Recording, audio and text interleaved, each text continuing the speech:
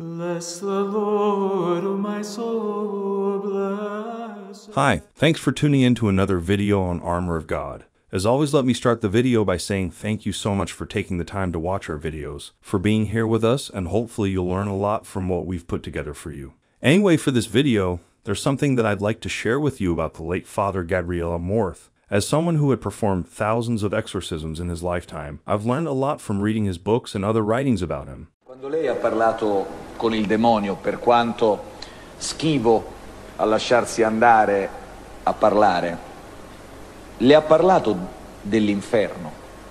Sì, molte volte. Le ha detto che cos'è?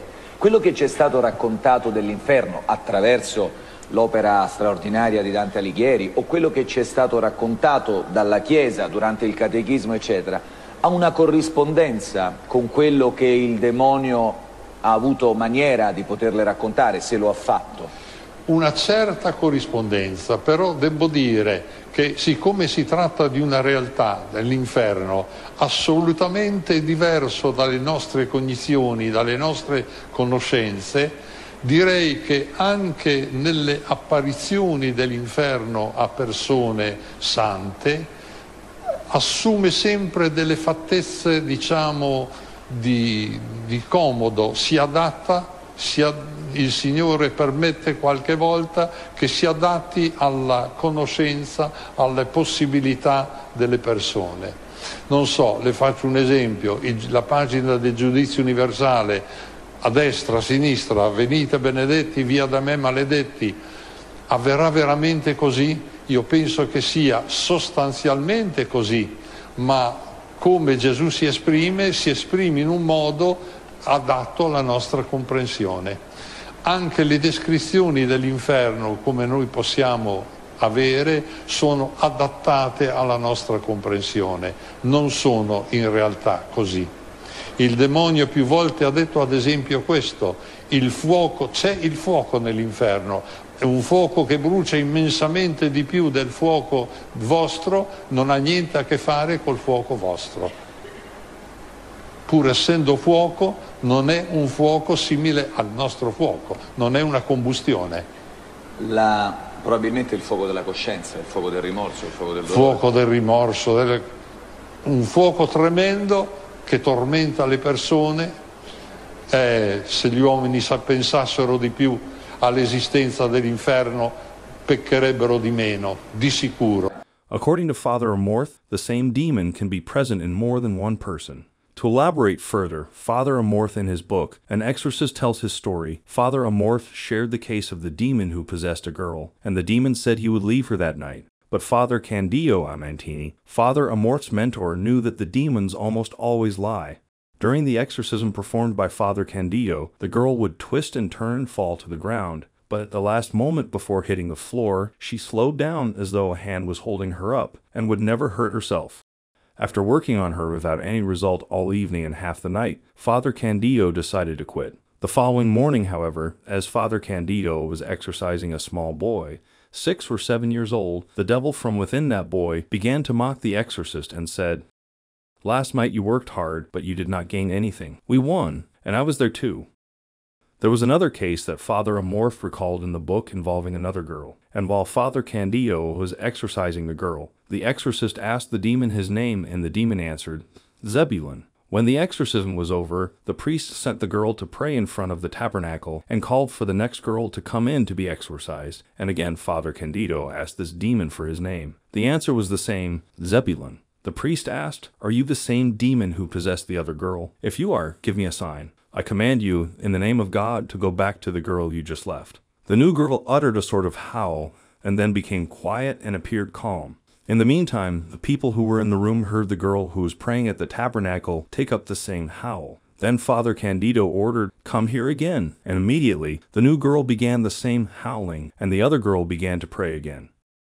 Father Amorth explained why Father Candido preferred to ask the children who are possessed to determine whether they need exorcisms, because possession is evidenced by some profound answers, especially when given by children, because it was obvious that their answers were well beyond their age and therefore proved the certain presence of the devil.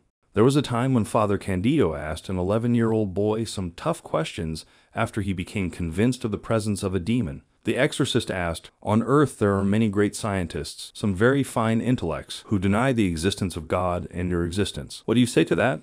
And the boy immediately answered, "Those are not very fine intellects. They are very fine mediocrities." And Father Candido added, referring to the demons, "There are others who knowingly deny God with their will. What do you call these?" The small possessed boy jumped up in fury. "Be careful. Remember that we wanted to reclaim our freedom even before him. We told him no forever." Father Candido continued asking, "Explain to me what is the meaning of reclaiming your freedom before God, when you are nothing if you are separated from Him, just as I am nothing. It is as though, in the number 10, the 0 wanted to be separated from the number 1. What would it become? What would it accomplish? I command you in the name of God. Tell me what you achieve that is positive." The demon, full of anger and fear, would twist, drool, and sob in a horrible way, and said, "Do not test me like this."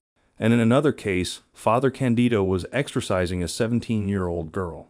She was a peasant who spoke the dialect of her town, and her Italian was very poor. 2 other also priests were present for the exorcism, and once the presence of the devil was ascertained, the 2 priests continued to question her.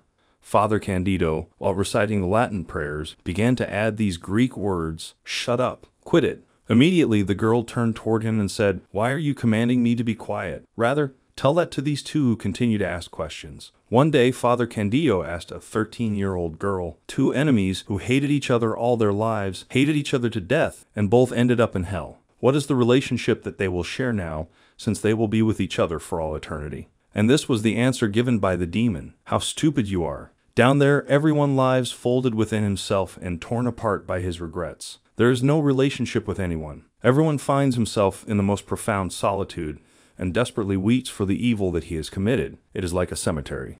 And so for the last part of this video, I'd like to share with you an audio clip of Msgr Rossetti praying for us and cast out the demons of scrupulosity, the demons of self-torture. I'm saddened to hear recently how many people struggle with feeling forgiven. They feel tortured by a sense of internal guilt, like God can't forgive them, they can't forgive themselves, and they're hanging on to this guilt and are tortured. This does not come from the Lord. This is the evil one. The evil one wants us to make us think that we are not forgiven, God doesn't forgive us, and he tortures us. So let's open our hearts now and pray that the healing mercy of the Lord would touch our hearts and heal us. The Lord wants us to live in peace with him and to know that we are loved and forgiven. So let us pray. Repeat after me. In the holy name of Jesus, I cast out the demons of scrupulosity. I cast out the demons of self-torture.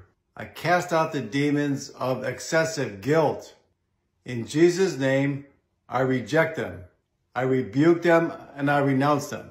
In Jesus' name, I cast them out. And now I'll pray. In the holy name of Jesus, I witness your rejection of these evil spirits. I cast out the demons of scrupulosity, of unforgiveness, of self-torture and self-hatred. In Jesus' name, I cut you free from these evil spirits. And in Jesus' name, I cast them out. In his holy name, I cast them out. And now repeat after me. In the holy name of Jesus, I open my heart. I welcome God's love and forgiveness. I accept God's forgiveness. I let go of the guilt. I forgive myself. And now I'll pray. And may the love and mercy and forgiveness of God wash over you. Wash over your heart. Wash over your mind. May you be healed. May you be at peace. And may Almighty God bless you this day and all days. Father, Son, and Holy Spirit. Go and be at peace. Well, that is all for this video. Thank you so much for taking the time to watch our videos, and if there's any particular subject or person you'd like us to cover, please do let us know down in the comments below. Anyway, for those of you who'd like to support our works, I left a link to our PayPal donation down in the description box below. Thank you so much to all of you who have contributed before, and we really appreciate your continuous support of our works. Until the next video, stay safe, stay healthy, and God bless you.